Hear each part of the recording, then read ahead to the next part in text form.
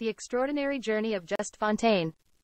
Just Fontaine's record of scoring the most goals in a single World Cup tournament, 13 in 1958, still stands today, despite the tournament having been.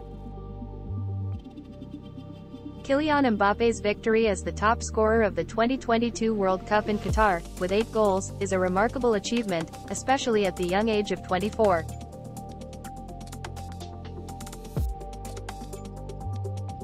However, it is not a record for France, as it is surpassed by Just Fontaine's 13 goals in the 1958 World Cup.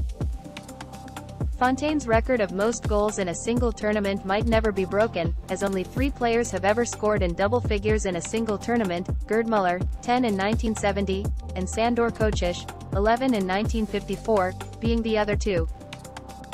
Fontaine's achievement is even more remarkable as he went into the tournament with just 5 caps to his name. He scored a hat-trick on his international debut and wasn't picked for another 3 years.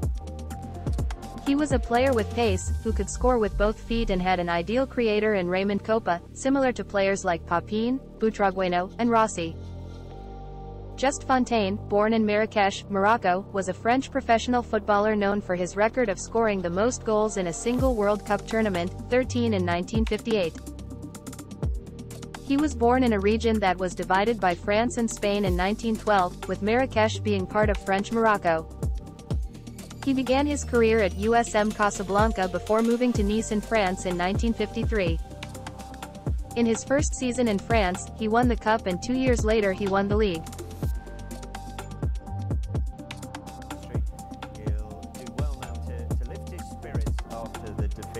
Ahead of his 24th birthday tomorrow.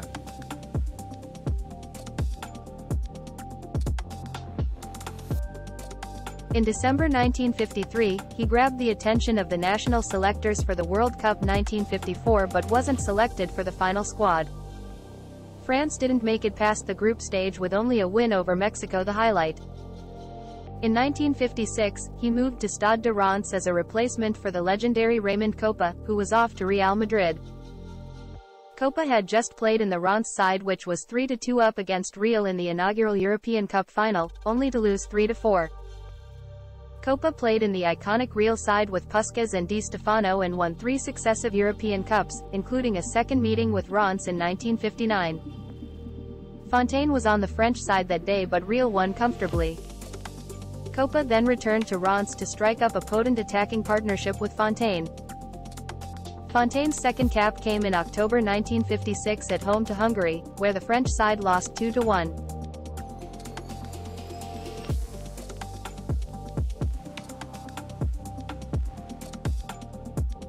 In 1957, French football player Just Fontaine faced Hungary in his 3rd international match, but the Hungarians ultimately emerged victorious. The following year, Fontaine was selected for the French national team's first international match of 1958, a friendly against Spain. He could have played for Spain due to his mother's Spanish heritage, but ultimately chose to play for France. At this point, Fontaine had only 4 caps to his name and the team had already qualified for the 1958 World Cup in Sweden. In the friendly match against Spain, Fontaine scored the equalizer 4 minutes into the second half, earning a 2-2 draw. A month later, he was also in the starting lineup for a goalless draw against Switzerland. Despite his limited experience and lack of recent goals, French manager Albert Bateau was confident in Fontaine's potential and believed he would benefit from the creativity of teammate Raymond Kopa. Bateau was a former player and manager at Reims, and had led the team to 3 Ligue 1 titles. Fontaine was one of 6 Reims players on the national team, including Jean Vincent, who had also made his debut alongside Fontaine. Of the players on the team, 10 had less experience than Fontaine.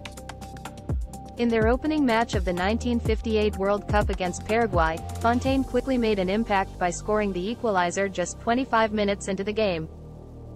Paraguay had taken the lead from a free kick on the edge of the box, but Fontaine was able to capitalize on a clear opportunity and score with a powerful shot. Just 5 minutes later, he put France in the lead with a similar goal, this time with a more measured finish. Paraguay managed to level the score before halftime and eventually took the lead again, but Fontaine's Reims teammate Roger Piantoni restored parity. Fontaine then completed his hat-trick, and Copa and Vincent added further goals, leading France to a 7-3 victory. 3 days later, France faced Yugoslavia, who had drawn their opening match against Scotland. Once again, Fontaine opened the scoring for his side, this time in the opening 5 minutes. However, Yugoslavian player Aleksandar Petkovic equalized in the 16th minute. Petkovic had also scored the Yugoslavs' goal in their match against Scotland. After Just Fontaine's dramatic equalizer in the final 5 minutes of the match, it seemed that the game between France and Yugoslavia would end in a draw.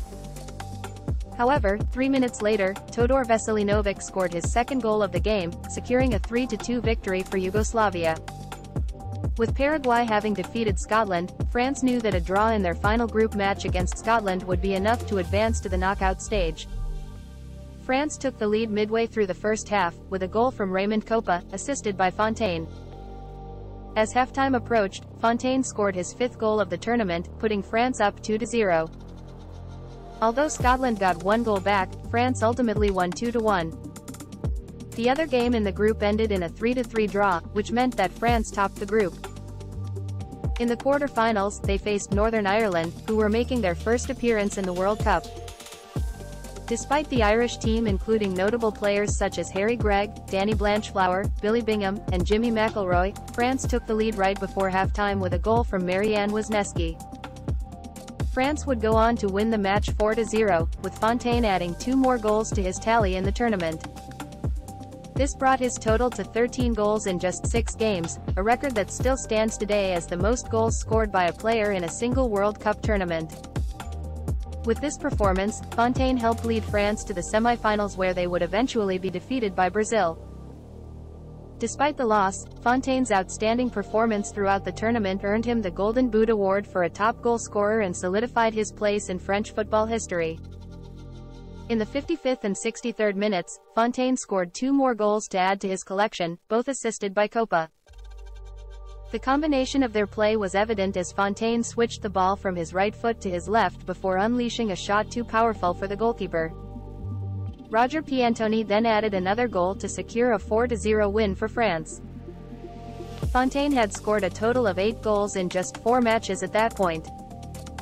5 days later, France faced off against Brazil in the semi-finals. Brazil, who were determined to win their first World Cup, had a formidable player in the 17-year-old Pele.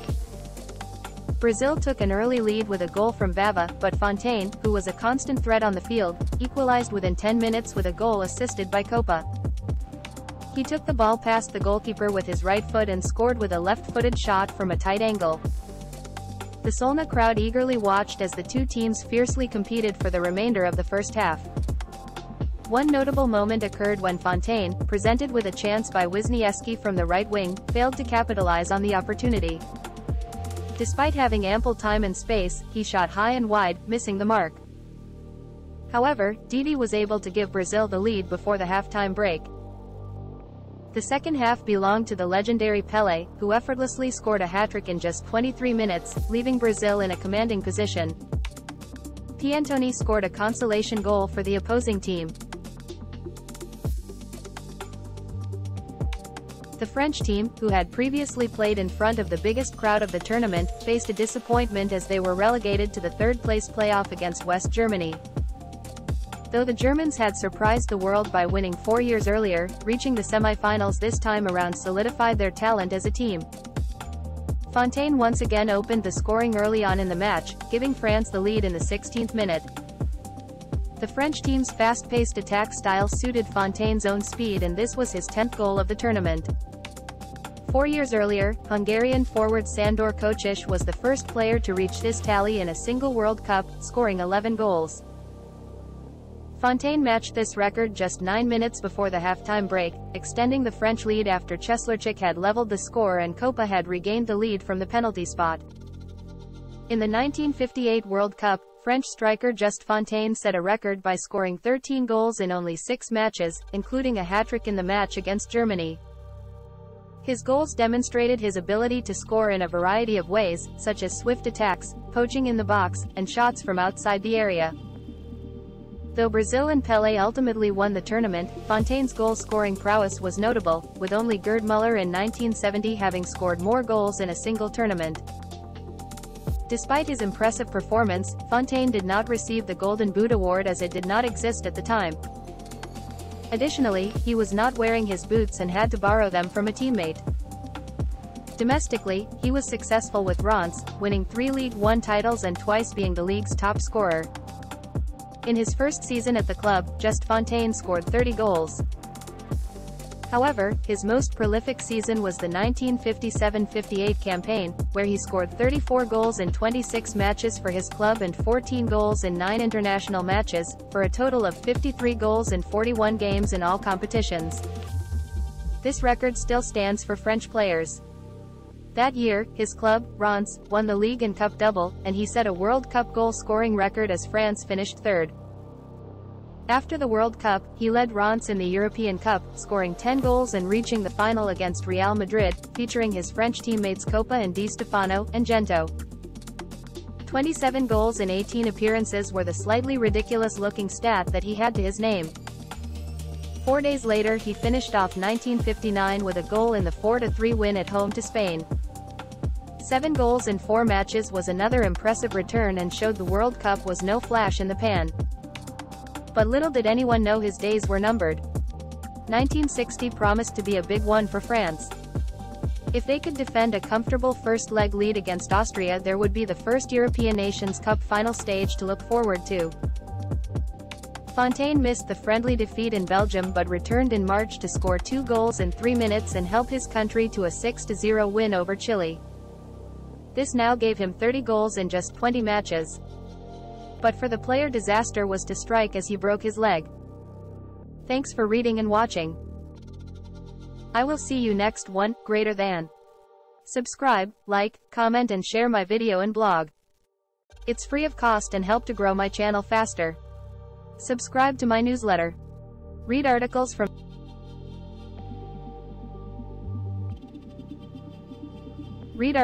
Sport 1 directly inside your inbox. Subscribe to the newsletter, and don't miss out. Sport 1. I am a sports blogger with a passion for football. I specialize in analyzing football players and providing updates on the latest news from the world of football. My goal is to bring insightful analysis and a unique perspective to the sport, helping fans stay informed and up to date on the latest happenings in the football world. From player statistics and game highlights to team standings and league updates, I strive to deliver all the information fans need to stay on top of the game. Whether you're a die-hard fan or just a casual observer, my blog is the perfect destination for all things football.